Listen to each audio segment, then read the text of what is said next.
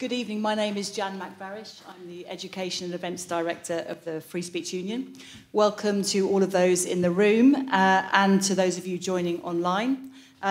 So tonight is the last in our series of 3 events on the theme of science, skepticism and free speech, hosted in partnership with Sense About Science. You can watch the first 2 lectures which inform tonight's event on the Free Speech Union's YouTube channel. The first was What is Science and Why Should We Care? And that was given by Professor Alan Sokal back in March. Alan's sitting here at the front tonight. Thanks for coming.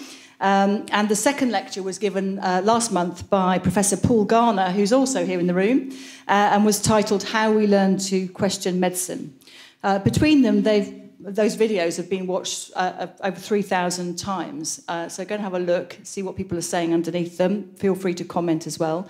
So we're really delighted and thank Alan and Paul for the time they put into preparing those lectures, coming along to both of them and then coming along tonight as well. So their lectures did 3 very important things.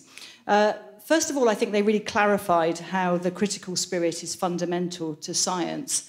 And it's science's emergence, how that represented a historic transformation in the orientation of human society towards the world, both the natural world and the social world. The lectures also offered us insights into how scientists experience the pressures upon them. Some of them, the kind of ever-changing forces which threaten to dampen and distort open inquiry.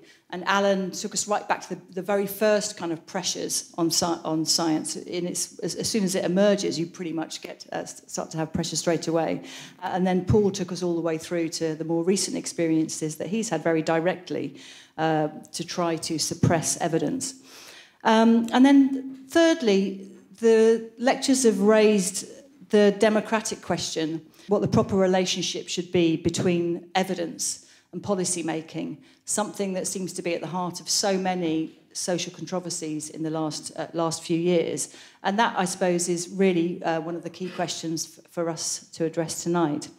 So, to close the series, tonight's discussion is called Science Under Pressure, Restoring Public Confidence. And so in this concluding conversation, our 2 speakers, Tracy Brown, the Director of Sense About Science, and Toby Young, General Secretary of the Free Speech Union and Editor-in-Chief of the Daily Sceptic, will reflect on the issues raised in those earlier lectures and debate how the relationship between science and the public might be improved. We can all sort of see what the problems are.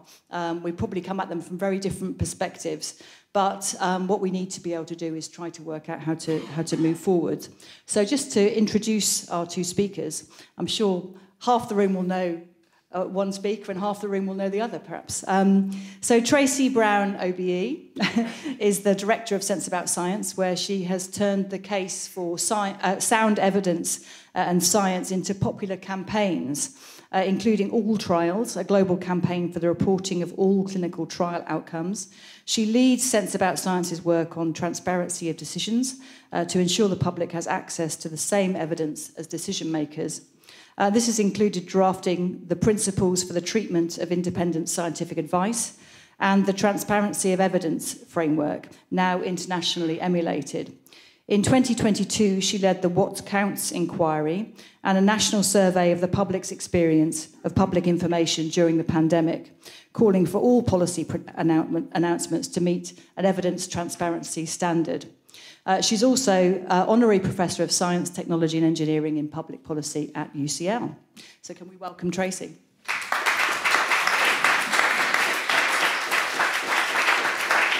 just going to introduce Toby and then we'll... So that should have made that clearer. So Toby Young is speaking tonight while wearing 2 of his many hats. One is that of the General Secretary of the Free Speech Union. In the space of just 4 years, the FSU has grown to over 14,000 members, and over that time has handled over 2,500 cases in which people's rights to freedom of expression have been threatened. And I asked my colleagues today, how many live cases have we got? And they're currently, just this week, dealing with 150 open cases. So we're extremely busy, unfortunately. We now have an 8-strong legal and caseworker team offering advice and support and working with an extensive network of lawyers. So in Toby's other relevant hat tonight, however, is that of editor-in-chief of the Daily Sceptic, the successor blog to Lockdown Skeptics.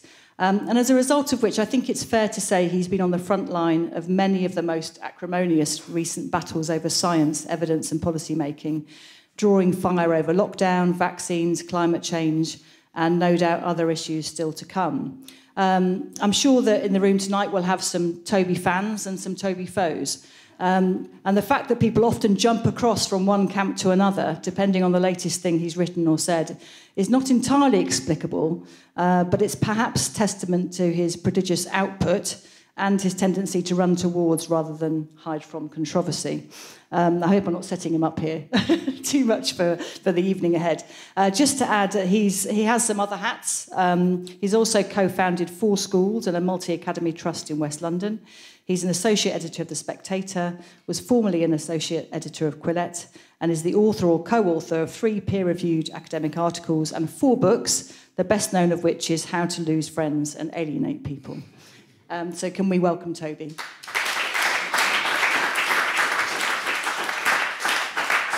So Tracy and Toby are going to kick off by giving us about 10 minutes introduction with their thoughts, reflecting on the previous 2 lectures, and also trying to identify the most important contemporary forces that they think are undermining public confidence in science. So Tracy's going to go first. She's going to come to the lectern. Thank you. Thank you, Jan. Thank you very much. And then thank you particularly at this point, at the end of the series, for organising everything so well. I'm really delighted that what this has done, never mind the enjoyment of the sessions and the discussions that we've had, is it's captured both Alan and Paul for posterity with the wonderful insights that they shared with us. So I'm going to say something with some reflection on what they've said and think about how we set an agenda for our discussion tonight. Alan gave us a wonderful lecture on the critical spirit behind scientific inquiry, particularly its aspiration to objectivity, which as a mathematician he shares with science, but as a mathematician he doesn't share the way we go about proving things, that mathematics uses logical proof to determine whether or not something is true, and we know it to be true or false. But Alan looked instead at the much messier world of scientific research, where we can say that some things are true based on probabilities. We have a sense of how likely they are to be true. He looked at contested claims and a relatively recent phenomenon of contested claims in areas where quite established science exists, where we're confident to talk in terms of facts, I would say, because we have knowledge that has been well tested and on which we've been able to build many other assumptions and find them to hold true, such as, for example, the presence of molecules for them to be required for them to be having an effect in the case of homeopathy that he drew on, or the firm reality of birth sex differences, regardless of the wider discussion we want to have as a society about how to include and recognise different identities. A point we might have perhaps more strongly drawn out in that discussion that Alan led was something that was very much on my mind as he gave that lecture, which is that extraordinary claims require extraordinary evidence. And I think that's something that we should always remind ourselves of. It's a bit of a pat phrase these days. But when you're looking at the kind of examples that Alan was talking about, I think we need to reflect on that. And that was something I took away in big letters in my notebook. Paul Garner looked at contested claims too. Contested claims where the truth is not so apparent, where there are gaps in our knowledge, in medicine in particular, or problems with the traditions of how research is organised. And this actually is a big barrier to knowledge. For example, the way that we distinguish between mind and body in the fields of medicine, which means that we don't always ask the most relevant questions that we need to treat patients. I'm sure many of you know psychologists or sociologists or historians who come at the same issue asking only the questions that arise in their discipline. When you've got a hammer, everything around you looks like a nail, and I think that's a fair criticism to levy at many areas of science, and particularly medicine.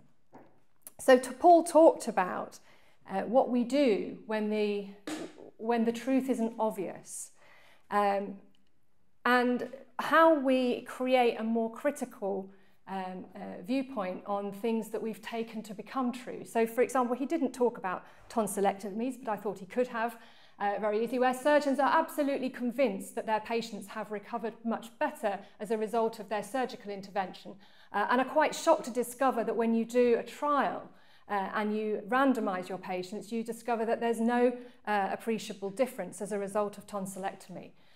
There are things that Paul talked about where we have contested claims, and a way to resolve them is to bring together that evidence and try to step up to an even more objective way of asking those questions. And that was what gave birth to the Cochrane collaboration in medicine, and since then the Campbell collaboration in social science, which is reviewing the research and data using this more objective method of research synthesis. And Paul looked at the resistance to change that has occurred in some scientific institutions. But he also reminded us that the greatest challenges to have come for medicine come from within the specialist domains.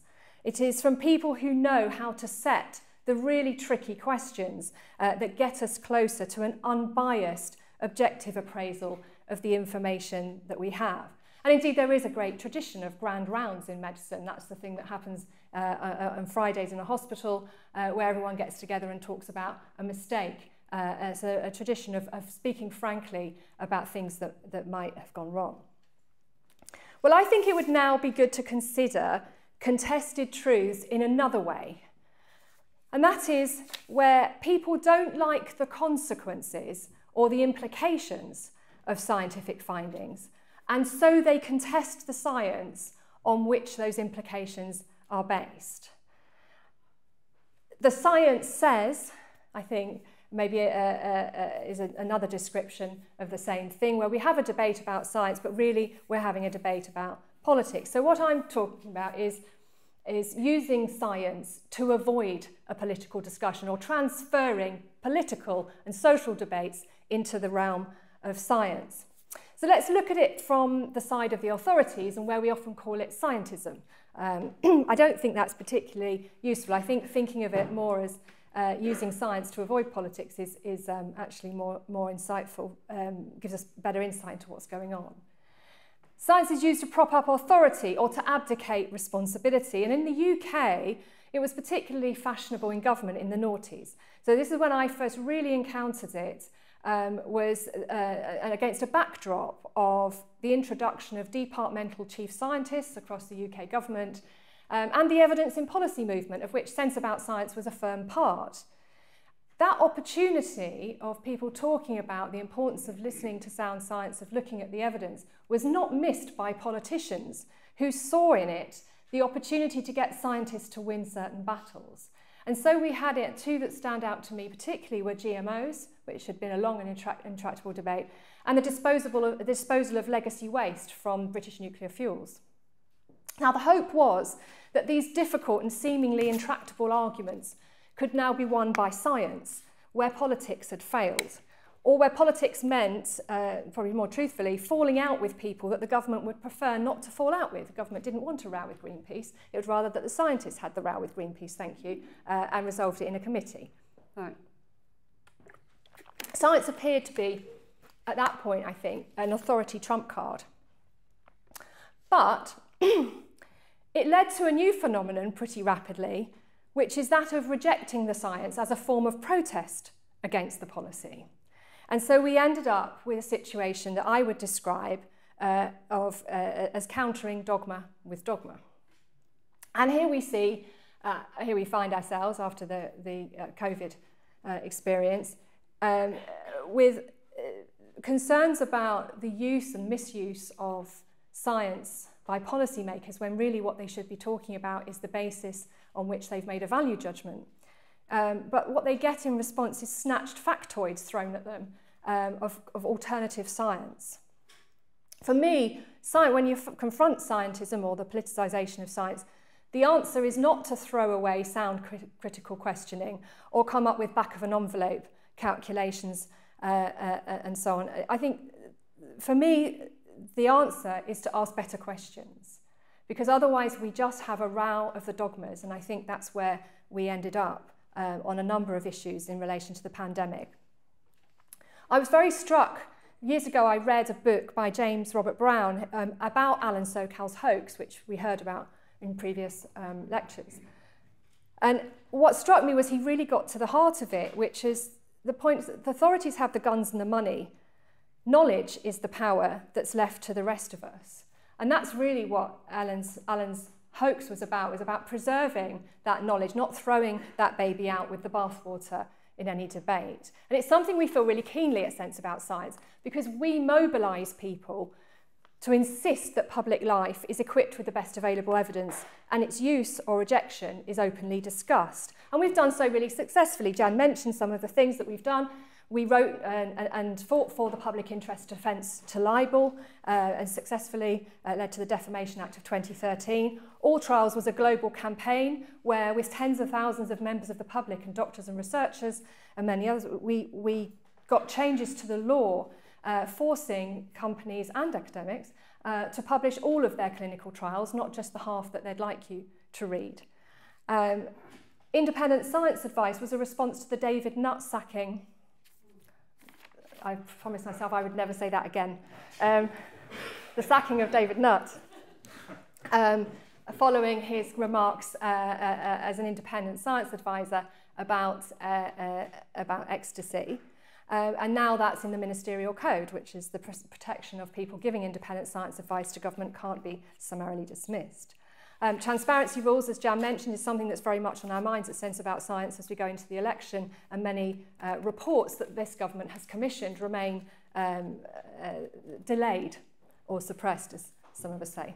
And Fiona Fox isn't in the room tonight, but from the Science Media Centre, but I would also talk about an achievement in the overinterpretation of PERDA to shut down academics who are funded by government agencies during a pre-election period, which is something that we've successfully dealt with her leadership.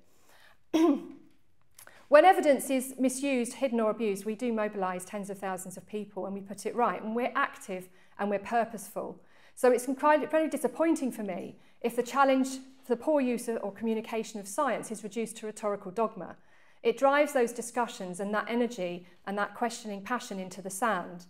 And it gives both science and it gives us both science, bad science, and bad politics, because it's so easily dismissed. It closes off very important discussions, the kinds of things that Paul Garner raised, where there are genuine disagreements in science, and there really are in many areas of science.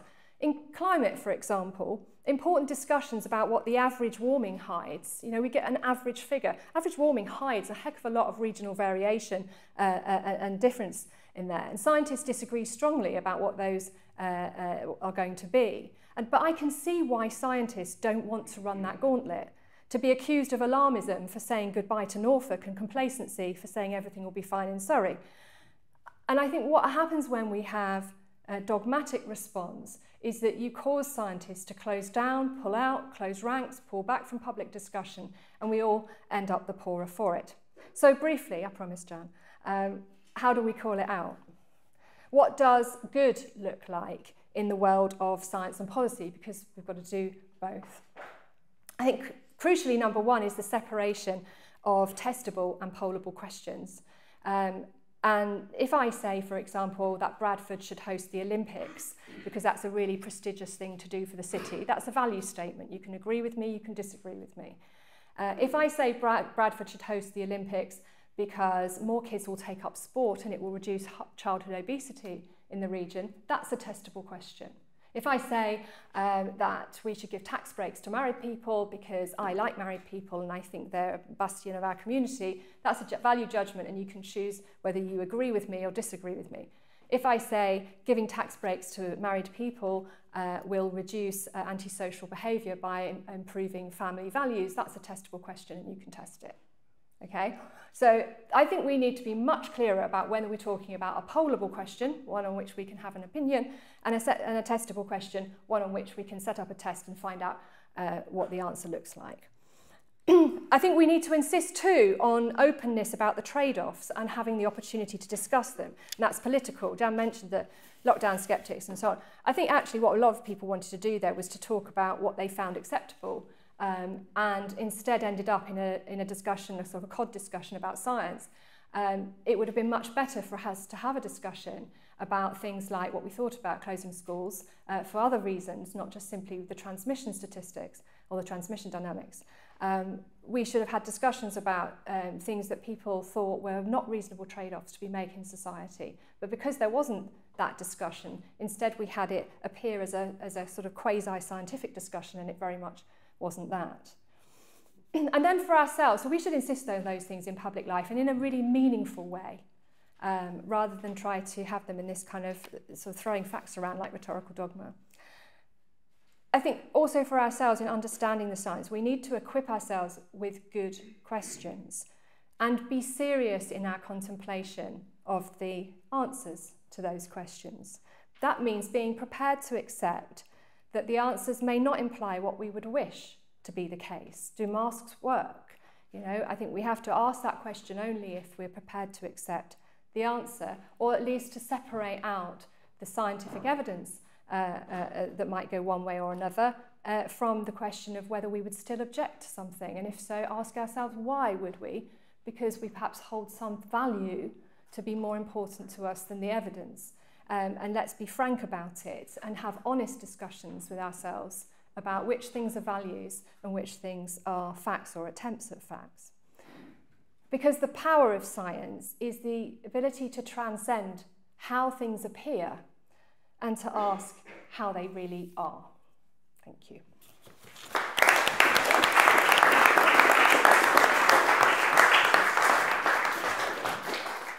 Thanks, Tracy. Toby.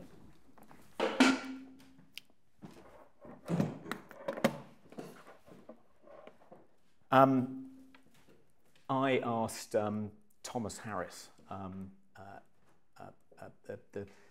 our kind of data specialist within the Free Speech Union beforehand, what percentage of the cases that we've taken on over the past, I think this is over the past year, these cases you give me the data on, or is this the last 4+ years? Whole period. So over the 4+ years, so we set up the Free Speech Union in February 2020, and since then, interestingly, 47% of the cases we've taken on, and we've taken on 2,500+ cases, have had a kind of scientific component, and about 7% of them are 6% were related to COVID, in particular, people saying heretical, unorthodox things about masks and vaccines and the lockdown, but only 6%, rather surprisingly. 1%, only 1% of our cases have been people who've said heretical, unorthodox things about the climate, the environment, so-called climate change denialists. And then 40% are, for the most part, gender-critical feminists who've run into difficulty for expressing their gender-critical beliefs, often at universities, often in the NHS, but in other parts of the public sector too, and in some cases part of the private sector. And I want to just to distinguish between the 7% and the 40%, because often the kind of underlying heresy that they're being accused of is different in an interesting way, which I think relates to what Alan Sokal and Paul Garner talked about. So if we take the smaller percentage first, the 6% who have got into trouble for challenging COVID vaccine orthodoxy, and the 1% who've got into trouble for challenging climate orthodoxy, I'd say that the reason they've got into trouble is because the guardians of scientific knowledge regard scientific knowledge as being on the side of their particular political project, their agenda, their public policies. And if people, whether that be net zero or the lockdown policy or trying to persuade everyone to get vaccinated during the pandemic, they think that science supports their position. As you said, Tracy, they invoke the science, often as a way of avoiding having a more taxing political discussion. But when they invoke the science, they're sort of pretending to a kind of naive epistemological realism, which often they don't really believe in. You see this, I think, most plainly, where people appeal to fact checkers. People say, no, if you think masking isn't effective, I don't care if you've conducted a systematic review of the scientific literature. I don't even care if you're doing it under the banner of the Cochrane Review and you're a distinguished biomedical scientist. What you've said is misinformation.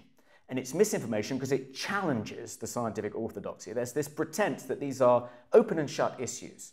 There isn't any complexity or nuance to this debate.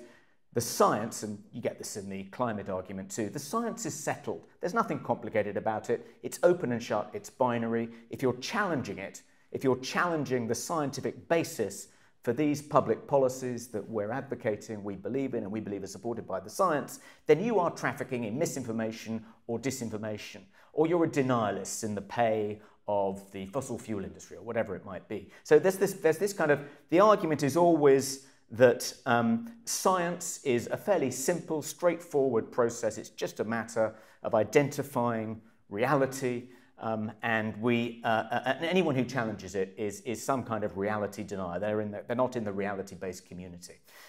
And then you get, I think, with the 40%, the cases involving gender-critical feminists, the objection is not quite diametrically opposite, but very different. So, you know, it's not, when someone states something which until very recently was an incontestable biological fact, it's kind of quite hard to argue that they're trafficking in misinformation or disinformation, or that does happen. It seems to be, the argument is more that certain scientific facts should be neglected, ignored, suppressed, because they challenge our sacred left-wing values, often radical, progressive left-wing values. It's a completely different argument to saying you are the denialists. Science is on our side. COVID, climate, science is on our side. We can invoke the science to support these policy positions. With the objections to the gender-critical feminists, the argument is, well, what you're saying might be true. It might be an incontestable biological fact, but you can't say it because it challenges our sacred religious beliefs, almost. To give you an example, we're involved in a case at the moment in which the Free Speech Union is helping a couple of, well, one is a mathematician and one is a social scientist, Michael Biggs and John Armstrong, challenge a decision by the British Medical Journal not to publish a couple of papers that they had submitted. In Michael Biggs's case, it was a paper about the unreliability of the census data, and in particular, the data that identified the percentage of the population, I think in England and Wales, that were trans. Michael Biggs asserted that if you look at the data, it becomes clear that many people who seemed to confirm that they were trans didn't understand the question because English wasn't their first language. And that's why, for instance, the highest concentration of trans people in England and Wales, according to the National Census, is in Newham, a borough of East London, which happens to have the highest concentration of non-English speaking people as well, people for whom English isn't their first language. So anyway, he produced this paper and the BMJ rejected it, and John Armstrong's paper was about, it was even more heretical.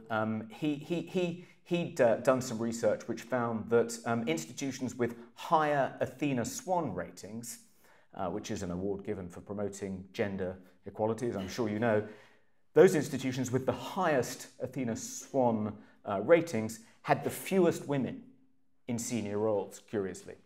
A horribly heretical thing to say. That was rejected too, and we advised them to submit SARs to find out, if they could, why these papers had been rejected. And in Michael Biggs's case, it was because he was accused, his piece, according to an internal staff email, portrayed trans individuals as uneducated and implies they weren't able to understand the question on the census. Well, that's a fundamental misunderstanding of Michael Biggs's point. He wasn't saying that trans individuals couldn't understand the question and therefore answered it wrong. He was saying that non-trans, cisgendered people misunderstood it and identified as trans. Anyway, in John Armstrong's case, it was partly because, and this was again from a staffer's email, he'd retweeted a J.K. Rowling post supporting Maya Forstater. But the BMJ, having rejected these papers for what on the face of it seemed like straightforward ideological reasons, you're trampling on these sacred values which we cannot afford to in any way challenge, and even though your papers might be true and might pass the peer review process, we're just not going to publish them because they are heretical. They offend against our secular religious sensibilities. Instead of saying that, they said they denied that they'd rejected the paper for political or ideological reasons. So trying to kind of remain somehow in the reality-based community and pretend, often you find this, this pretense that somehow they don't meet rigorous scientific standards, their research isn't up to snuff, or maybe they didn't satisfy the ethics root board or whatever it might be. Spurious reasons. Really what's going on is that the people, the gatekeepers, have in themselves become science denialists, left-wing science denialists. They don't want to publish science which challenges their point of view. Very different to the reason for rejecting so-called COVID and climate misinformation.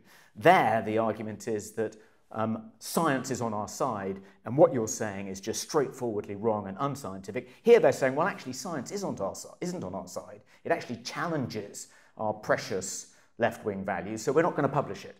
Very different positions. But this was, I think, really clearly brought out in something Alan touched upon in his lecture, which is and again, this was a case that the Free Speech Union of New Zealand was involved in, and we were only involved in it tangentially.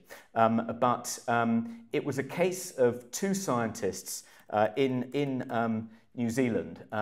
So a group of scientists in New Zealand, when the government decided a few years ago that the Maori understanding of the world should be taught alongside the scientific understanding of the world, and that the scientific understanding shouldn't be privileged in any way over the Maori cosmology. Seven fairly distinguished scientists wrote a joint letter to a publication called The Listener, objecting to this. They said, well, we can see the value of children being taught Maori theology, cosmology. Of course, everyone should understand that aspect of New Zealand's culture, but it shouldn't be taught as if it's as valid a way of understanding the world as science. Interestingly, two of these, they were all professors at the University of Auckland, and as soon as the letter was published, We the Undersigned petition started circulating, mainly signed by scientists, also at the University of Auckland, demanding that they be punished. And it was signed by over 2,000 predominantly scientists. And they also wrote to the Royal Society. Two of these signatories of the letter in The Listener, Garth Cooper and Robert Nola, were members of the Royal Society, and they demanded that the Royal Society open an investigation into these heretics, and the Royal Society duly obliged. And in the end, they were exonerated, thanks, I think, in part to the efforts of the New Zealand Free Speech Union. But it was interesting. It was almost like a kind of version of the Scopes trial. And again, this is where I think it was really clear. It was as though we, the guardians of scientific orthodoxy, no longer really believe in science. We think scientific knowledge is socially constructed and therefore oughtn't to be privileged over the Maori understanding of the world. So it was, but the difference between the Scopes trial and this kind of quasi-judicial process unfolding in the New Zealand Royal Society was that all the scientists were all on the side of the people who were sort of taking the creationist position in the Scopes trial. So it was like a kind of weird rerun of the Scopes trial, but in which all the most educated, liberal, scientifically literate people were opposed to the kind of these scientists who'd written this letter and were arguing actually in favour of a religious, theological point of view in opposition to a conventional scientific understanding of the universe. And just to conclude, one of the things I think that both of these, I mean, let's call the first point of view naive realism and the second point of view sophisticated relativism. But one of the things they have in common is that they're both left-wing points of view. The first is associated with the kind of old-fashioned, traditional liberal intelligentsia, I'd say, and the second with the more radical postmodern intelligentsia. But they're both leftist points of view. And I think one thing we should worry about is that public trust in science seems to be polarizing along political lines. There was a Pew survey done in 2022, which found essentially that there was much more trust in science amongst left-leaning Americans than there was amongst right-leaning Americans. So in 2020, 62% of left-leaning Americans said they had a great deal of trust in scientists to do what's right for the public, versus just 20% of Americans leaning to the right. And in 2022, that had declined in both categories. So among Democrats and Democrat-leaning independents, those expressing strong confidence in science had fallen by 10% to around 50%, and among Republicans and people leaning Republican, it had fallen to just 15%. I think there is a risk that if we allow left-leaning scientists, whether radical progressives or more traditional Labour Party scientists, to suppress dissent, to cancel people, either because they think they're science denialists or denying their particular kind of theological dogma. The people that are going to be penalised are, for the most part, people on the right or right-leaning, or people on the left but who don't belong to the radical progressive left, in which I'd count most of the gender-critical feminists that we've defended. At least don't belong to the radical progressive left anymore. And I think the real danger is that if we allow public trust in science to become polarized like this, if we don't do more to stop people who challenge the conventional left and the radical progressive left in their scientific citadels, if we don't do more to protect them and protect free speech, then it's going to be bad news for science. When people like Trump win elections, when populist parties triumph in various European countries and in the European elections, that could pose, I think, a real challenge to various scientific institutions, the willingness of people to fund scientific research and so on and so forth. So science, I think, has got itself into this pickle, and the way to get it out of the pickle is to much more robustly stand up to these inquisitors, whether conventional left-wing inquisitors or radical progressive inquisitors. Thanks, Toby.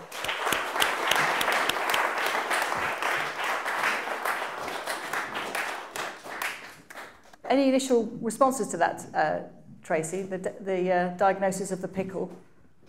I think it is a pickle, but I think it's an interesting one to put in the mix because it's quite far advanced in the US, this situation that you're describing, Toby, and I think it's made it very difficult to have a reasoned discussion in a whole number of domains. And I think it's not the same thing as confidence in science and trust in science. I think it's actually where science is seen as doing the job of politics. So I think in that sense, would you not say that's really what's going on here? I'm not sorry to bang on this drum again, but that's what's happening in these cases, is people are not giving the time to try to win the arguments on their own terms. The reason I'm speaking slowly is I'm thinking too, and I'm wondering what's happened to people's commitment to the values that you're talking about, that they don't try and win the argument in terms of the values that they espouse, and instead want to borrow from science to do this. Yes, I mean, I think I agree that one of the reasons people are so quick to appeal to the science is in the hope of sidestepping having an argument, because what's really at stake is a conflict of values, and they're not very comfortable navigating that. So they'll sidestep it and pretend it's a simple question with a simple answer. And I think one of the reasons for the rise of fact checkers and the desire on the part of the censorship industrial complex and its various agencies across multiple regions to suppress misinformation and disinformation is, again, it's a kind of response to the populist challenge. It's the pretense that there isn't actually an argument here. It's not a conflict of values. It's not that they've been failing to make their case in the public square, that they're losing all these arguments and losing these elections. Rather, it's because the public is being misinformed by bad actors, often with malign motives. And so the solution is not to engage in that argument that they've been avoiding, but to suppress those who challenge their various policy positions. But it's on the right too. I mean, you've located this firmly in the left, right? And yet I have seen so often the abortion debate recast as things like fetal viability and trying to prove that fetuses are viable at 23 weeks, for example, which is where a lot of anti-abortionists started to park their arguments, and they made it an argument about the science and the evidence. So it's not just a left-wing thing doing that, is it? Borrowing from science instead of making your case on religious or moral or value-based grounds. No, it isn't. It isn't exclusively a sin of the left, but it seems to be predominantly a sin of the left. One thing I slightly disagree with you about is it's true that science is often invoked as a way of sidestepping having a proper political argument, but often once the debate has been relocated, there's then an avoidance of having a scientific argument either. And there's increasingly less tolerance for open discussion and debate in the scientific community. I mean, one reason I think that Paul Garner has experienced quite a lot of hostility is because making the argument or exploring the hypothesis that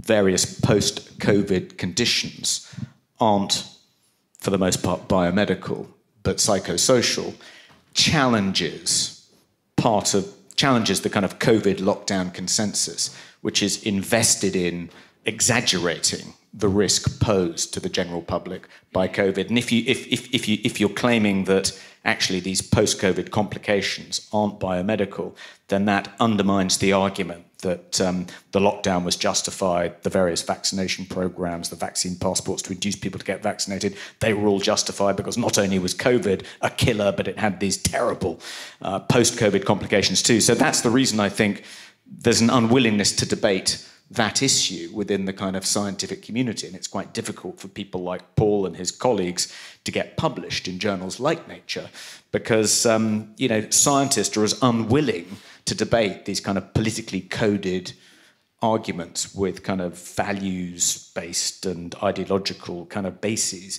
any more so than politicians are in the public square.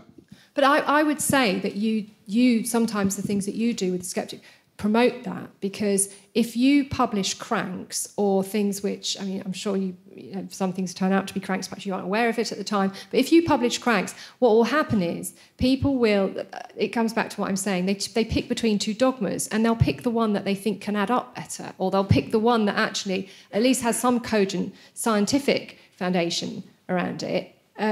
It kind of causes that closing of ranks, whereas I think I don't think that's the way to attack it, by finding some kind of real fringe opinion and trying to sort of lob that into the debate. I think there are better ways to do this by actually looking at the discussion that's going on in the science. So that's where the interesting stuff really lies. And I feel we don't get it sometimes. It shuts that down. Isn't it, rather than dogma, isn't it another way of understanding it as being when science comes up against identity?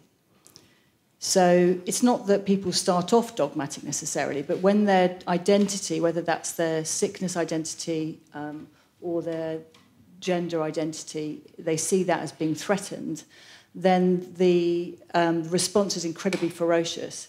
And I think that also crossed over emerged in lockdown as well, where, you know, we did have warring camps between mask wearers and non-mask wearers, and vaxxers and non-vaxxers, and that kind of, quite often now, you know, even now you see people feel like they have to declare, I had the vaccine or I didn't have the vaccine. And so that kind of move into identity, I'm not even sure I'd call it dogma as such, because it seems so deeply personal, and I think that might well explain the animosity and the sort of ferocity of the pushback that people like Paul experience, and other people as well, and Toby as well in some ways.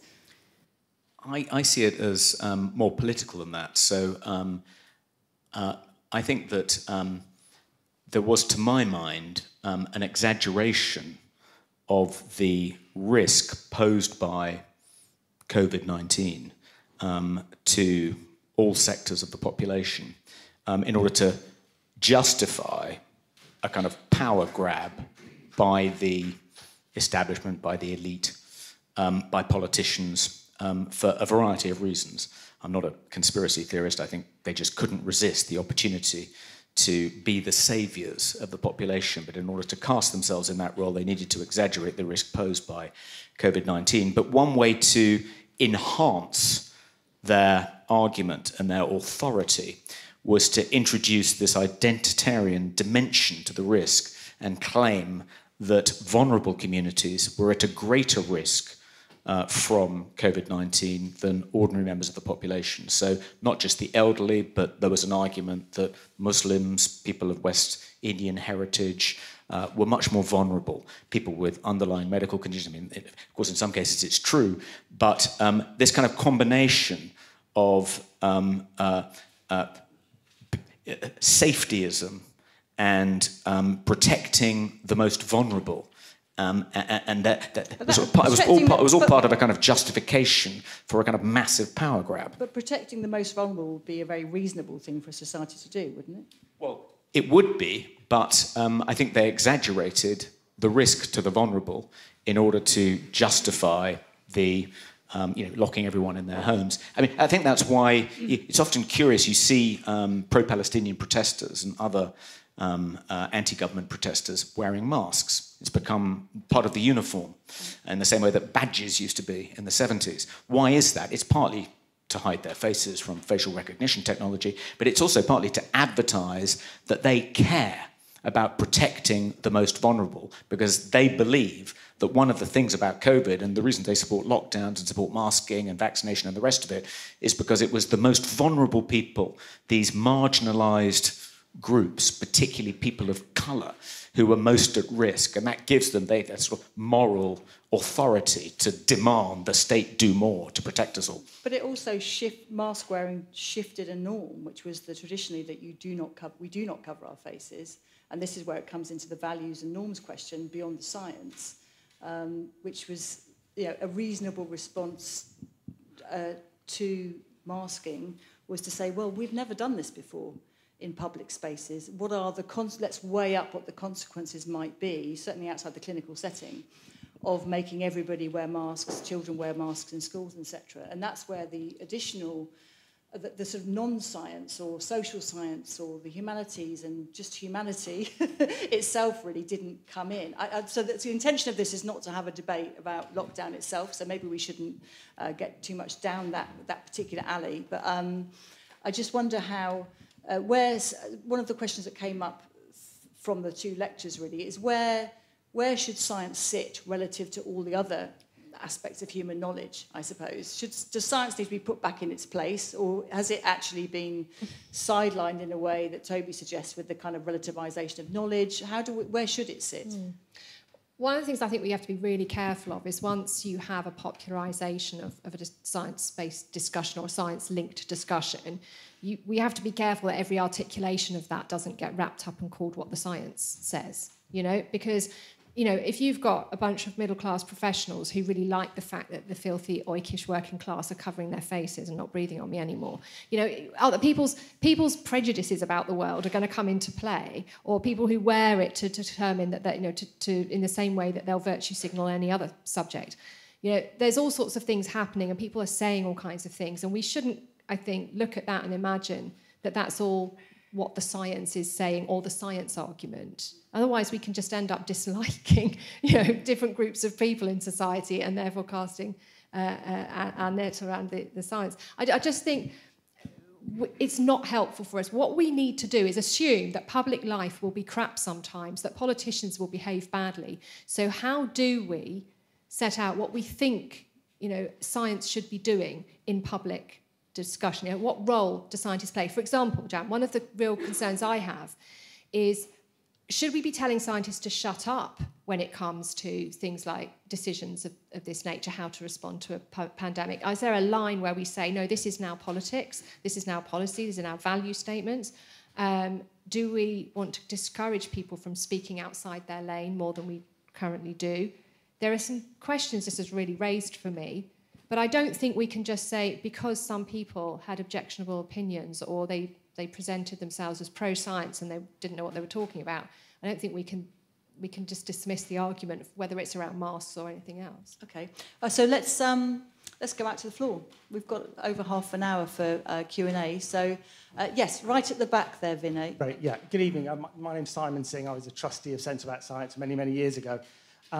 I wanted to come back to a point that Tracy was making. I don't know whether she fully got an answer or whether she fully explored what she wanted to say. But you said that people who don't like the conclusions sometimes contest the science. I was wondering to what extent, Tracy, you felt that Toby was guilty of that.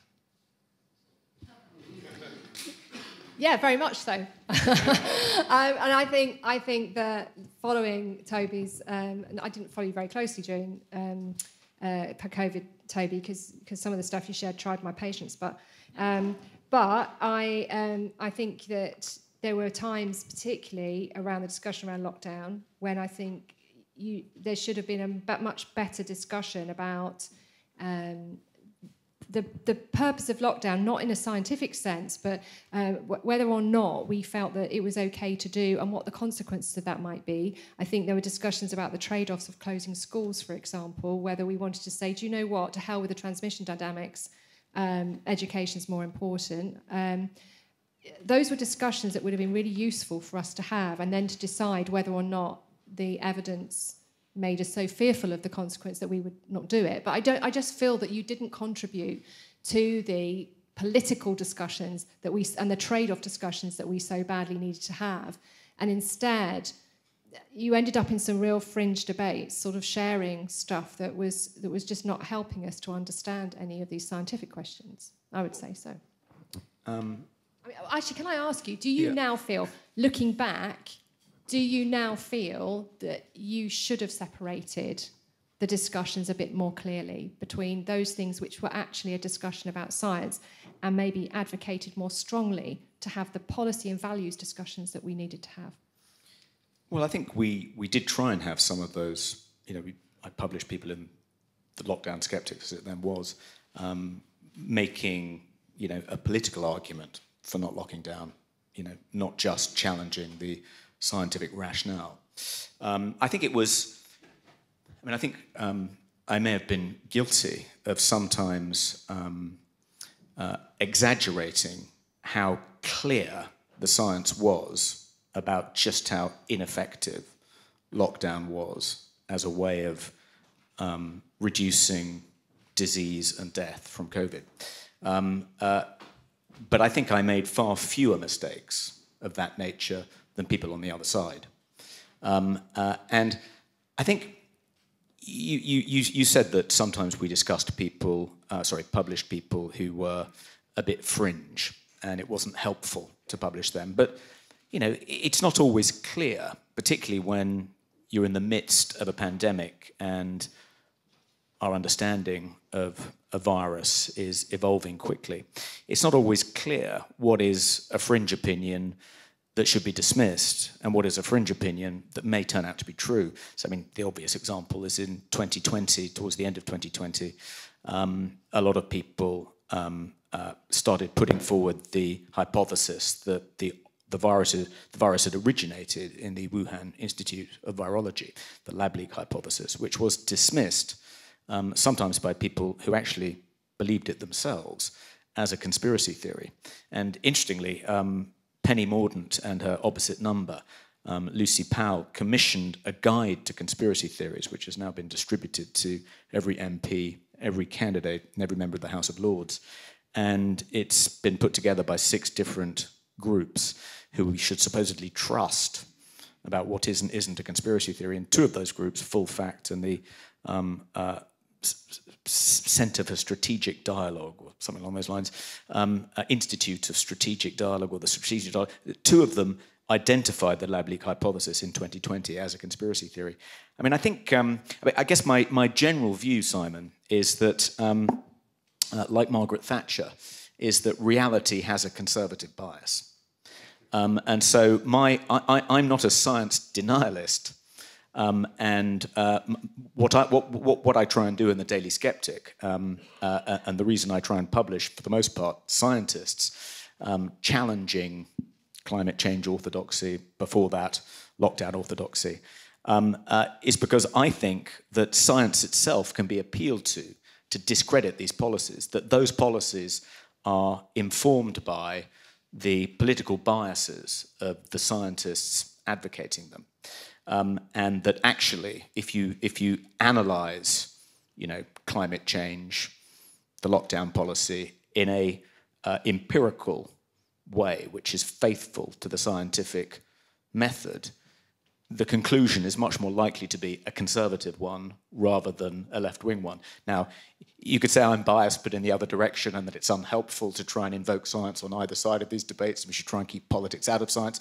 But I think my experience has taught me that reality itself has this right-wing bias, which is why I liked the editorial in Nature that Alan singled out as being particularly dangerous, saying even if something seems to meet scientific standards, it might pass peer review, it might appeal to robust evidence, it might be based on systematic reviews of the scientific literature. We still won't publish it if it's going to challenge our left-wing sacred values. Basically an admission that reality is not on their side. Reality is on my side. So I liked that editorial from that point of view.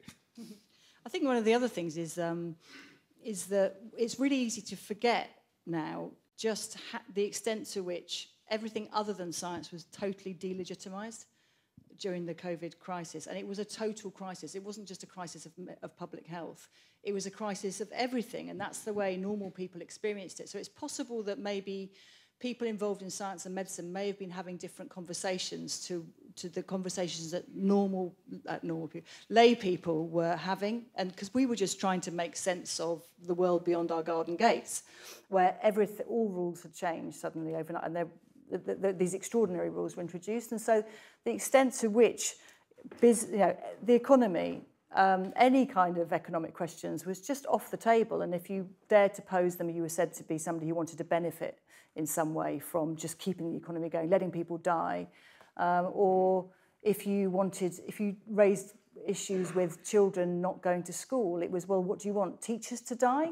Grannies to die? I mean, it's really hard to remember, actually, just how crazy it was, I think, and disorienting for people, and how the only authority was science, in a way that was really very unhelpful to science, I think. Can I just point out, though, that it's also a frustration to many scientists who were involved in this. So the modellers who were in SPI-M, for example, could quite readily have modelled and were desperate, really, to be asked to model. How do we close the schools with the maximum benefit to reducing transmission and the minimum harm to children? How do you optimise these 2 outcomes? Because you can model that stuff, and it's one of the best ways of figuring out, where you get your low-hanging fruit and when you start to cause more damage. For example, there were lots and lots of scientists who felt that there were single-minded approaches to things that reduced everything to transmission dynamics, and didn't think about broader questions. So it wasn't only people outside the science who felt that way. And I think in a lot of ways my own experience of interacting with scientists, some of whom were on the government advisory boards, was that they were just as diverse, actually, in their desire to ask wider questions and so on. Yeah. There was silence. Yeah. The people challenging the orthodoxy were silenced, often by scientific gatekeepers. hang on. We're going to. You can put your hand up and challenge in a sec. Okay. Guess you might as well go behind you there. So the chap in the white shirt. Yeah. Firstly, I'm hugely impressed by Toby's achievement in establishing the Free Speech Union and the Daily Sceptic, and I'd really love to know how he did it. I'm a published peer-reviewed author on complex scientific and technical and medical evidence for what it's worth. Do you agree that until those in the sciences and the legacy media start being honest about how little we know and can know using sciences, that we cannot restore confidence in the sciences? And giving examples, modelling is one of the many examples which don't work, along with expert forecasting, which has been proven by Professor Philip Tetlock to be a complete and utter nonsense. Okay, right. A short question would be ideal. Thank you. Perfect. Thank you so much. Shall we take another question? Yeah. Michelle there is at the back. Thanks. Yes, my question is about the epistemologies that Toby was talking about. So I just sort of thought, given that most academics are actually quite left-wing, I was concerned that caricaturing the what you might sort of think of as the more problematic epistemologies, that caricaturing those as being left-wing might actually be cause issues in terms of closing people's ears to the possibility that there are some sort of more problematic epistemologies. So I was hoping that Toby could talk more to what the advantages were of labelling those as being left-wing. Okay. Do you want to come back on that? Yeah, well, I think, I mean, I can see from a kind of, it may be a bit impolitic to label some of the more censorious scientists, scientific gatekeepers, as being left-wing. And you're more likely, I guess, to win over people who disagree, scientists who themselves have been silenced but who identify as left, if you take that kind of binary politics out of it. But I guess I nevertheless do feel that most denialism now in science is coming from the left, not the right. And it's long been my ambition to write a book called Left-Wing Science Denialism, but I've never been able to find the time. But I agree with you about scientists. I don't think scientists themselves are all guilty of pretending to know much more than they do. I mean, in certain areas, clearly. But it suits politicians to pretend that they are simply being guided by these infallible experts. And I think science has allowed itself to be co-opted by what appears to be a kind of flailing cognitive elite whose authority is under attack. I think it was undermined by the global credit crunch in 2007-08. It was undermined again by the mishandling of the pandemic. I think it was undermined by overselling the vaccines and understating the safety risks and so forth. And we're beginning to see, I think, the effects of that in what appear to be the coming populist revolts this year, particularly in Europe, but also in America. And I think in a way, scientists, of course, aren't infallible. Their expert advice doesn't axiomatically point to a left-wing rather than a conservative policy, but they've allowed themselves to be co-opted by the kind of liberal, global, cognitive elite. And now that that elite are on the ropes and may yet kind of collapse completely, the risk is that they're going to take science down with them because scientists have allowed themselves to be used in this way. But it's also the science you notice, Toby, because it's the opinions that annoy you the most. That's true. Okay, right. No, I'm not going to come back to you because you've already asked a question. So the lady just here. Hello. Mr. Young, I couldn't disagree with you more. Sorry, I'm really sorry about this.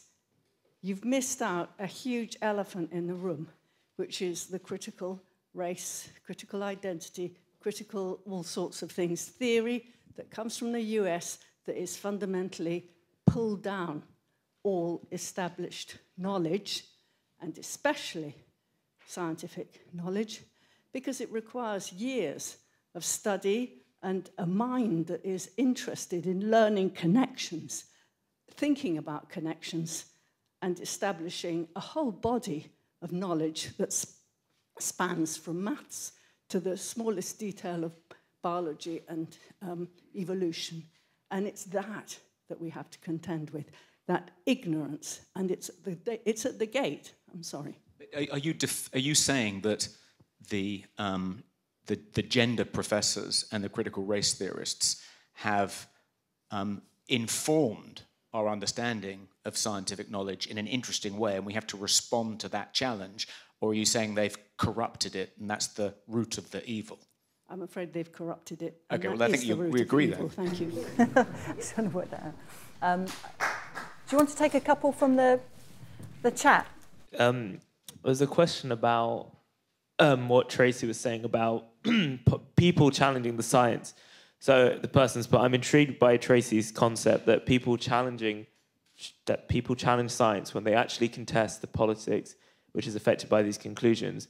So, for example, is the dismissal, I don't know who by they've said, but just the dismissal of the Cass review relevant to that because of allegedly ignoring scientific research and findings about puberty blockers? If so, what can be done about this? Do you want me to take another one? Or... Do one more. And then there's a kind of another, the only real other, I'd say, kind of question that we've got here is another challenge to Toby, or kind of a deeper, ask him to expand what he's saying. So Toby talks about the power grab. Who's grabbing the power and what are its effects? Okay, thank you. Yep, over here, Mike. There. Oh, hi, thanks. I'll try to be as brief as I can, Jan. Toby, you mentioned these two types of situation where you have, if you like, a religious establishment being questioned by an external scientific-based questioning, and then a scientific-based establishment or one that claims to be scientific, rebutting arguments that it claims are irrational. It occurs to me that when you look at the history, that those situations have repeated themselves over and over again. The first one, Galileo versus the church 500 years ago. And in the middle of the 20th century, you had the pseudo-scientific totalitarianisms of communism and National Socialism that specifically claimed to be scientifically based. So what we're facing with now isn't really new. It's a continuation of something that's been happening for the past 500 years at least. And frankly, the one issue that perhaps hasn't been mentioned is that the present political situation of identity politics is really a reinvention of a medieval idea of a society of estates, a fixed society that can't be altered. And so it's really no surprise that we're getting, again, this tension between established received belief and scientific questioning. It's implicit in present-day politics. So I'd be interested in your thoughts on that. Thank you. Tracy, did you... Yeah. About that first question, that first point about people asking questions about the science when they really want to have a discussion. The thing I just want to draw out, it's worth us all asking this of ourselves and trying to be honest about things. When we're reading something, to ask if our ability to believe it or to give it some credibility is going to be changed by the conclusion of it. And I do think it's possible to hold an objection to something and just to accept that the science says otherwise. So, for example, I didn't want evidence to emerge that masks were the absolutely fantastic panacea or were going to sort everything out for COVID. I was really, I would have found that really difficult myself because I'd have to live with the consequences of that, and I didn't want to live in a society where that was the case. However, if it had been the case, I would have had to live with it, or at least I would have found my objection on some other basis and said, oh, to hell with the transmission or something, But you have to be able, I think, to separate out those things and to say, look, sometimes things are not going to go my way. And for example, I really didn't want, as most people didn't want, to discover, contrary to what Toby says, that, everyone wanted to exaggerate it, didn't want to discover how transmissible it was, really didn't want to read another science paper that showed just, how tiny the aerosol was that you needed to transmit that. It would have been lovely to find that barriers were effective, but that wasn't the case. And you have to just come to terms with that and what that's going to mean in terms of public health intervention, and think then about those bigger questions you and others have raised about, well, how do you trade that off with economic considerations and so on. But I think I don't think that people are quite looking for the we're all going to hell in a handcart story as much as you think they are, Toby. I think the reason people were so willing to suspend their critical faculties when it came to the ability of the state to protect us from a virus, which on the face of it is clearly nonsense, any more than the state can affect the climate. I mean, it's a sort of, it's a kind of imagining that the state is far more powerful, far more able to protect us from nature, red in tooth and claw, than it really is. And politicians are happy to go along with that illusion because it makes them more powerful and preserves their power. But I think insofar as people erred and didn't and suspended their critical faculties during that period, it was in ignoring the evidence that masks didn't work, that we couldn't really do anything to stop the transmission of the virus, and so on and so forth. I think I had as old as at least 500 years old. What's new about what's going on in science today? I think there is something new about the scientific mob that targeted the 7 letter writers in New Zealand, and in particular the 2 members of the Royal Society of New Zealand. These scientists were, of course, we've seen many times before, dating back many hundreds of years, people in positions of authority invoking the infallibility of science to punish and excommunicate heretics. That isn't new. But what was new in this case is that people were, many scientists were engaging in a kind of self-flagellation about science and wanted to kind of signal that they didn't think scientific knowledge was universal, transcended history and place, and was true in every place at every time, was objective. They resisted that. They didn't want to make those elevated claims for science as a privileged way of understanding the world, but wanted to kind of abase themselves at the kind of altar of the woke church and claim, even though they probably didn't believe it, that the Maori way of understanding the world was just as valid, and anyone who challenged that must be racist, xenophobic, some kind of white supremacist, an apologist for cis-het normative patriarchy, etc. That's new, I think. Scientists self-flagellating in the public square to undermine science, and almost as a way of preserving their authority. It's a weird paradox which a sociologist of science can perhaps explain. As a way of preserving the authority of science, denying science's authority over any other ways of understanding. Okay, over here.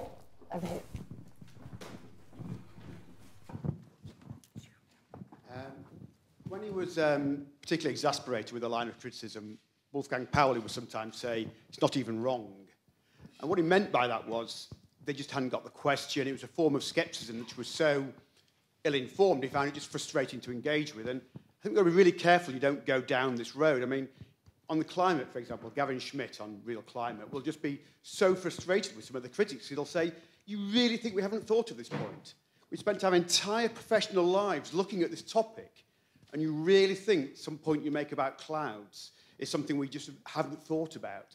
So I think it was so careful. And the same goes for the COVID pandemic. We've had a situation in which many scientists in so many different areas looked at questions, debated for months and months and months and months, and now retrospectively are clawing over all the data. And unsurprisingly, they've reached a fairly strong consensus on some basic points, like the infection fatality rate being roughly 0.9%, say, which amazingly was what Ferguson said right at the beginning, and is phenomenally accurate given the crude data he had at the time. So I think it's weird to go around make sweeping statements about a whole collection of professionals who've looked at something all their lives over 4 years and say they don't know what they're talking about. I mean, it's just not even wrong, as Pauli would say. And I think the same goes for policy to an extent, to be critical of what you were saying, Jan, and even Tracy to an extent. If you look, for example, at the whole transmission debates, the first lockdown, it was a bit of a panic. People just, you literally, lockdown wasn't the policy until about the 14th of March at, 9 a.m. or something. And then the government just started going into it. Obviously, they would suddenly realise it was going much faster than they thought. They had to slam the brakes on it. It was a bit of a panic. Pretty understandable. Then, of course, they had months and months and months and months to think about it. And it's quite interesting that some very informed critics of lockdown nevertheless came round to supporting the third national lockdown, the final national lockdown. Again, it was a slam the brakes on job. Same with schools. They tried to keep schools open. They kept them open in the autumn. They kept them open during the second national lockdown. They were made the absolute priority. And then, of course, when Alpha came along, SAGE, it was SAGE. It wasn't anybody. It wasn't iSAGE. It wasn't Cranks. It was the main body looking at this, said, yeah, schools are playing a role. My point is that... Oh, sorry, you don't need to be rude. I thought I could have a critical go, sorry. So, I suppose it's almost like a psychological question. What motivates that kind of scepticism? Why not stick to the policy? I've debated many intelligent skeptics John, you're going to have to... who are very happy just to debate policy and don't think they need to question the entire expertise of a whole collection of people. They're happy to think, fine, they've probably got that right. I'm going to go on the policy. Why do you need to go into that level of scepticism that most people would think is a bit cranky? Well, if it's similar, can you make it really short? Now you say it's different. You said it was similar to start with. Sorry, we've heard a lot about the science and about public policy. And I wonder whether we're close to the kind of CP Snow debate here between natural science and social science. I remember talking to a very, very senior medical advisor to the government during the pandemic.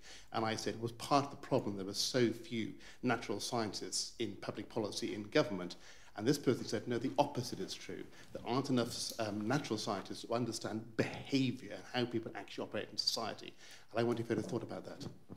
Yeah, can I speak on this? Because I'm really wary of this. We always hear things like there aren't enough scientists in Parliament and stuff. I think you don't have to be a scientist to ask a critical question. You just need to ask a critical question. But I welcome the challenge on this. And funnily enough, I'd actually written down the clouds thing as an example because I remember the exasperation of, there's going to be a million things we haven't thought of, but it won't be clouds. And I thought it was it's a great example of that exasperation.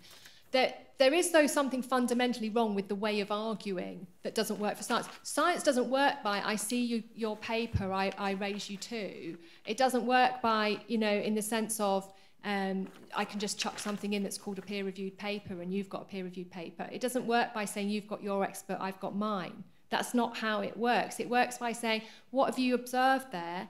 Okay, how can I account for what you've observed? There's a building seriousness about it that I think we weren't seeing in the kind of what I would call like the throwaway, the rhetorical kind of use of science questioning during the pandemic particularly, but we see it a lot around climate as well.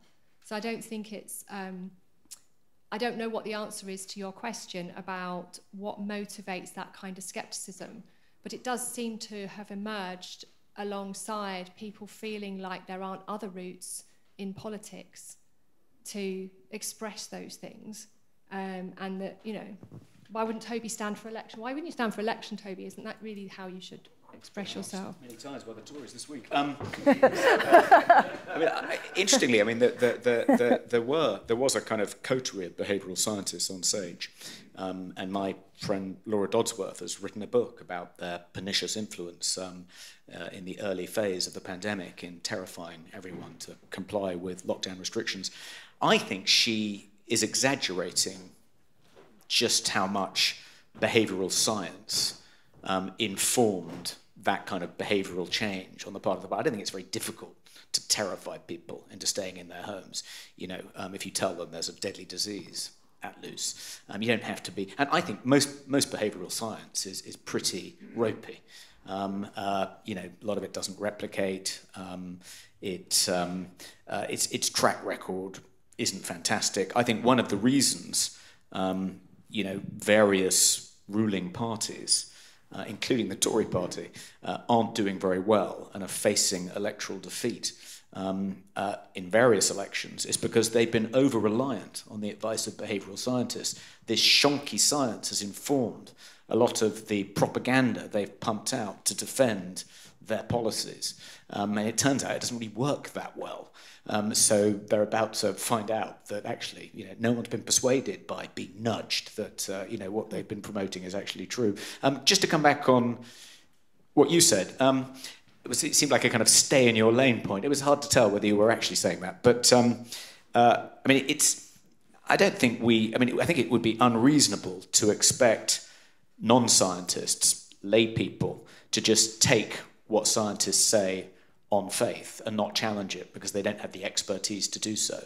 I think it might be easier to persuade people to stay in their lane like that if scientists didn't appear to be the ones with a public voice, the ones working with governments and bureaucracies, if they didn't appear to be all singing from the same left-wing hymn sheet. And that, if you're not left-wing, that naturally makes you quite suspicious.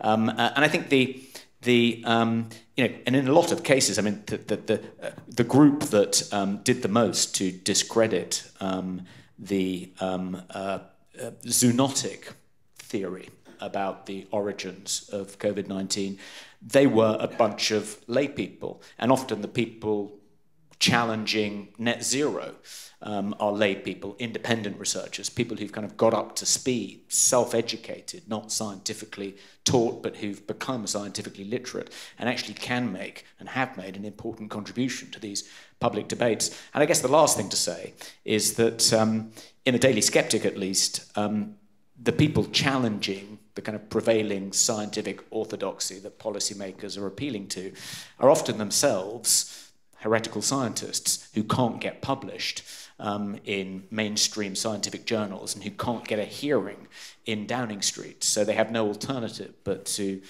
set out their stall in kind of fringe publications like the Daily Sceptic. But I think, you know, it may well be that they turn out to be right about many things. Vinny, actually, I was going to just get the mic to Paul. Yeah, just a couple of comments. I mean, we were so uninformed with this new virus. The initial health education posters and materials that came out was to do with the transmission of an influenza virus, not a coronavirus. The uncertainties at the beginning of the pandemic were very, very high. I remember talking to someone in WHO just before they went into recommendations about face masks. He said, Paul, we've got 3 systematic reviews on our table about whether face masks work, and they all say different things. We really don't know. And I think, so we do have to recognise there was a lot of scientific uncertainty. There was a lot of inferences and indirect evidence being used. And I think one of the things Tracy pointed out relates to the science and then values and preferences and how it's important to separate these sometimes. And certainly in the WHO, although I have plenty of criticism for them, in their guideline process, they separate off the people that are presenting and summarising the research evidence from the people making the decisions, so that there's a separation of that process. In this country, it all gets mushed together. And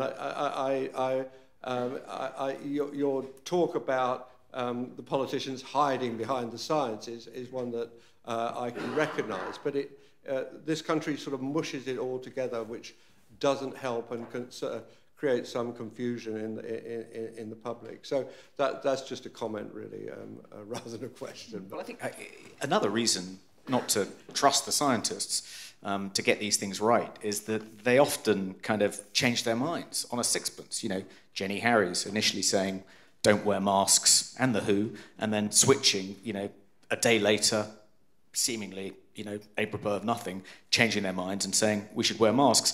And I think it's wrong to say that scientists got the infection fatality rate right. I remember when the WHO put the IFR of COVID-19 above 3%. And I thought the consensus isn't that it's 0.9, but it's somewhere between 0.15 and 0.2, i.e. no different from seasonal flu. Yeah, and we can't do this, okay? You can come to the pub and have a conversation, so it's not going to work. Alan, did you want to say something? You sure? Okay. We do need to wind up, so if anybody's got very quick, can you be quick? Yeah, so that's a really school-marmish, sorry. I didn't mean it to sound like that. Just down here, thanks. Just quickly, have you, Toby, considered the possibility that your use of emotive language undermines your case? It seems to me your line of attack is to accuse certain groups of being exaggerators and then to state that they're left-wing. Now, you've just said that the New Zealand scientists are self-flagellators. Are you not an exaggerator yourself? I think there's a difference between exaggerating how confident you are in a scientific hypothesis and using colourful language to kind of ridicule your opponents. That's one's a literary flourish, the other is fundamentally misleading.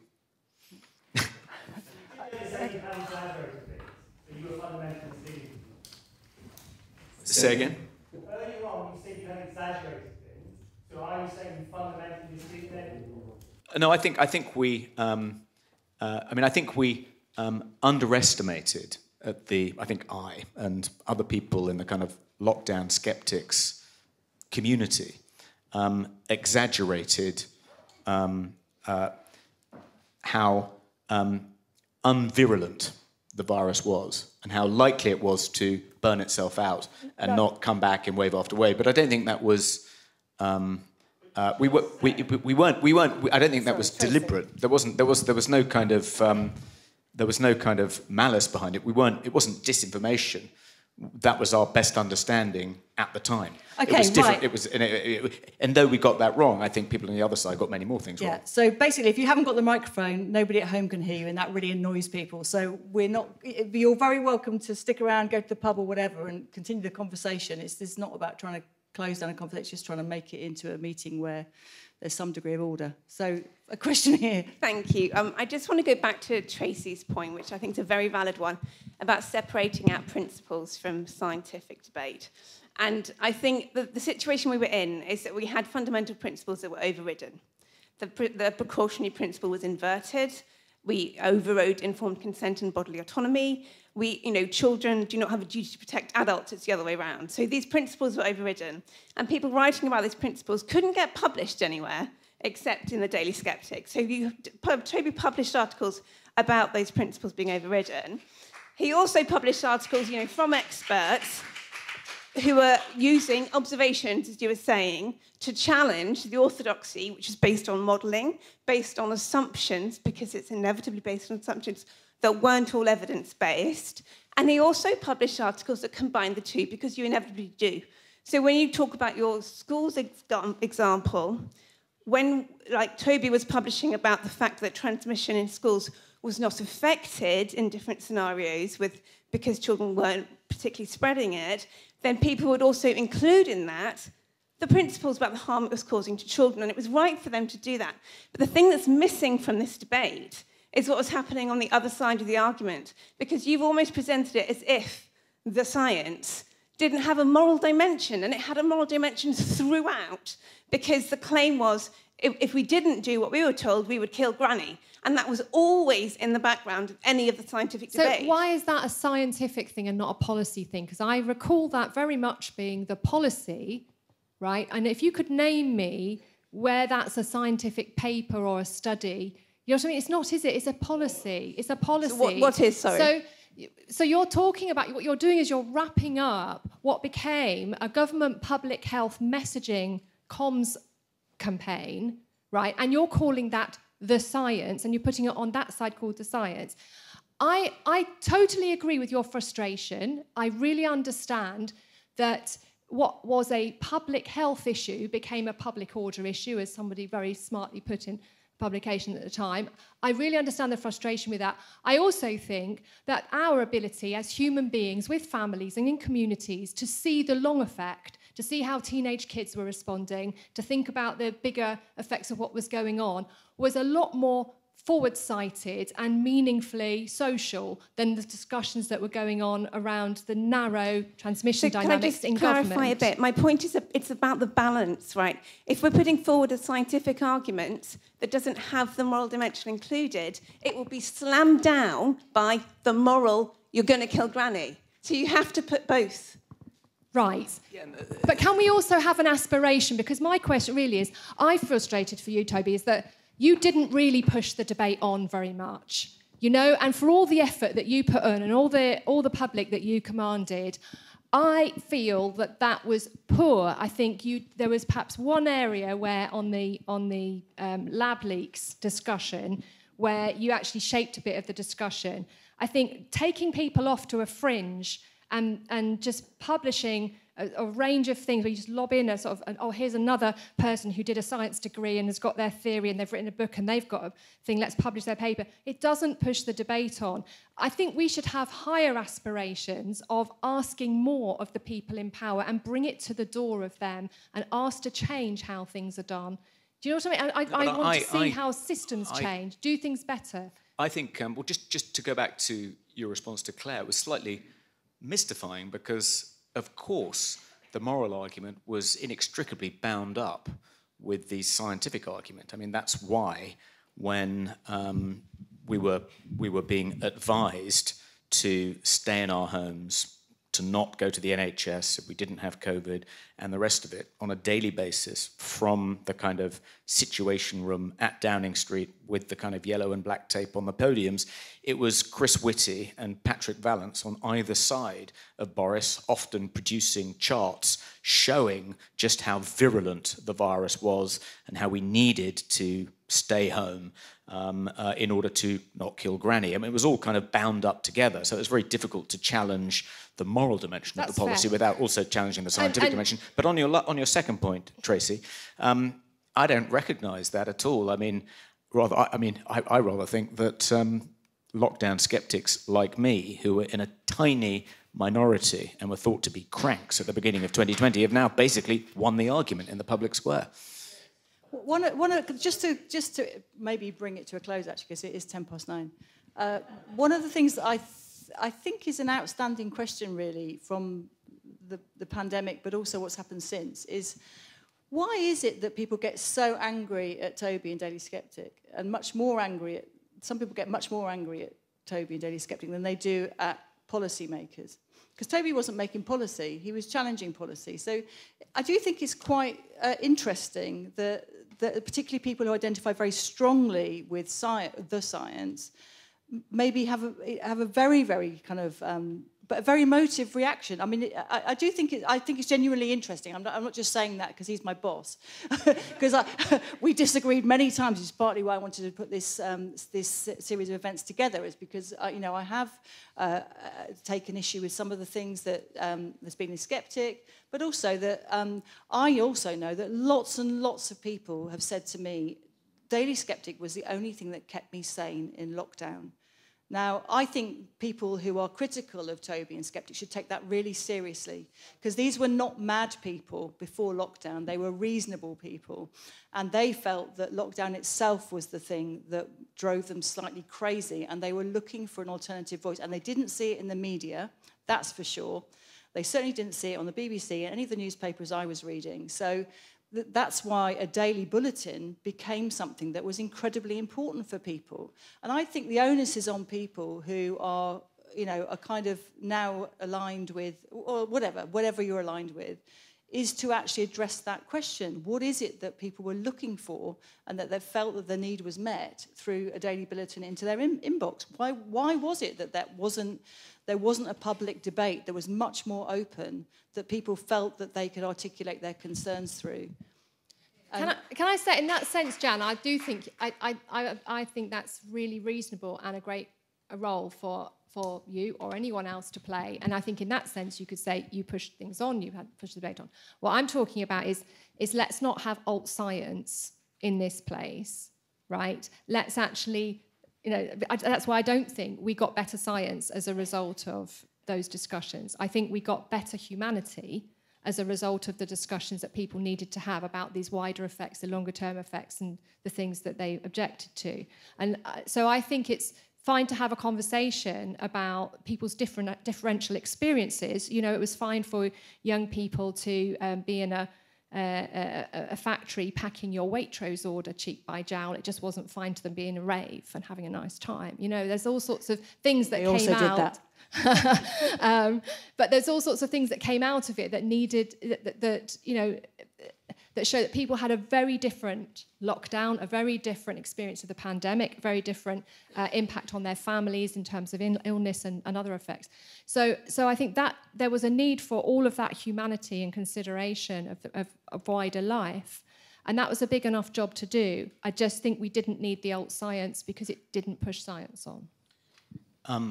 I think I can answer why I attracted so much hostility, but not just me.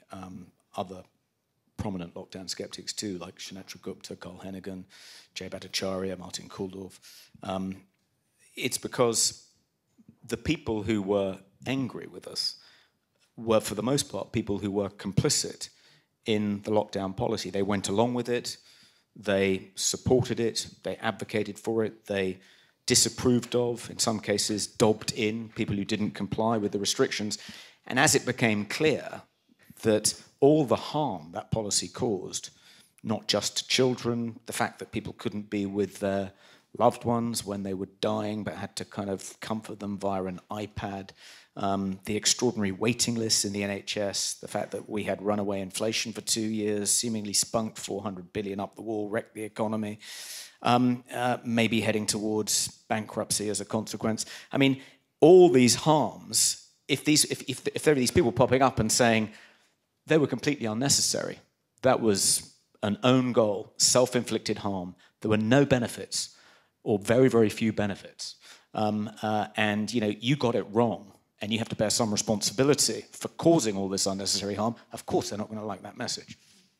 Yeah, it's just a question of who the they is, though, isn't it? Because, what is very evident from this session is that there's a huge untapped discussion still to be had, which is a reckoning about how we dealt with the pandemic. And I thought we might be able to cover lots of things, but clearly it's just the thing that keeps on coming back. And we haven't had a way of discussing it. I mean, people's faith in the inquiry is minimal. So clearly it's still there, and we try and forget about it because it was just, I think Kathleen Stocks made this point, that it was so horrific that we forgot, whichever way you came at it, that people have sort of memory hold it, but then every now and then it comes back. And then it's quite shocking actually when you remember. If I could say just one last thing, I think one of the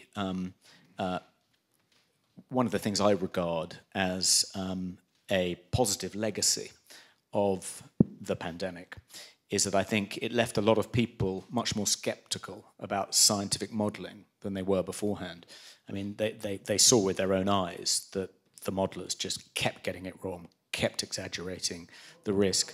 And I think that's made them more sceptical about the modelling underpinning policies like net zero and alarmist messages about climate change. So I think that has been a positive legacy of the kind of skepticism people like me and other lockdown skeptics injected into the kind of scientific debate. I think you need to be incredibly careful about a situation where you had politicians who were completely unable. I mean, we really had politicians who were so out of their depth on using some of those tools of scientific thinking and calculation. And as a result, you had a massive exaggeration of all the boffins have got control of this. So I think a really big sort of hiding behind the science.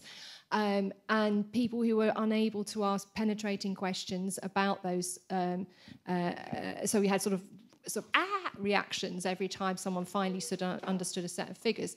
But we need to be really careful that, like anything, like any tool, modelling has a very important place when we want to look at the interplay of factors and all sorts of other questions, using them as sort of prediction tools, as was happening when they were rolled out in the press, and I think was understood by many SPADs and politicians in that way. was just hiding to nothing, inevitably going to lead to silly reports. And so I think there is all sorts of things that have been brought out by the pandemic, and perhaps the question for us is, do we expect to encounter these again? You know, is it some of these things just a one-off and a weirdness of what happened there? And I do think there are some things that we can learn from it. And one of the things we should learn from it is the importance of exposing the discussions that are about facts and about values. I mean, which is a crass way of putting it, but, you know, the testable, pollable questions. Because I'm sure that has much more chance of delivering all of us the discussions we need and the space to debate them, whether it's the scientific space to advance our thinking and criticise openly without people sort of warring and taking these things as totems of each side, or whether it's the public space we need to articulate how we want society to be. I think we can end up taking a step much closer to that if we can be clearer about those things and more honest about those things. Okay, on that note, we'll finally end. So thank you to all of those who joined online, and thank you all, those of you in the room, thanks for coming. I'm sure it's a very mixed audience and obviously very mixed views, but that's exactly the point of Free Speech Union events. So in fact, it's unusual to have so much disagreement, so it's quite refreshing actually. So we have an event which is looking at the free speech lessons that we ought to learn from the Cass Review coming up on the 9th of July, and that's taking place in London and also online. All the details are on the Free Speech Union's website, and we've got, speaking at that, Professor Michael Biggs, who Toby spoke about earlier, Sue Evans, who was the first whistleblower from the Tavistock Clinic, David Bell, obviously a later whistleblower, Michelle Moore, who's an educational and specialist in children with developmental problems, and Stephanie Davis-Arai from Transgender Trends. So that is going to be a really, really excellent panel with lots of opportunity for people to ask questions, and it's going to be a big event, but tickets are selling fast, so do book your place early, whether that's online or in person. So go to our website.